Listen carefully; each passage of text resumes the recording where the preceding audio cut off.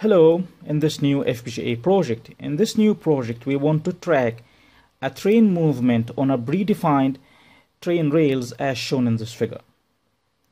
In order to do that, we placed four magnetic sensors as shown and named them as sensor A, which refer to station number A, sensor B, C, and sensor D. All these four sensors are connected through wire to an FPGA kit, in which we used the Altera DE0 Nano FPGA kit.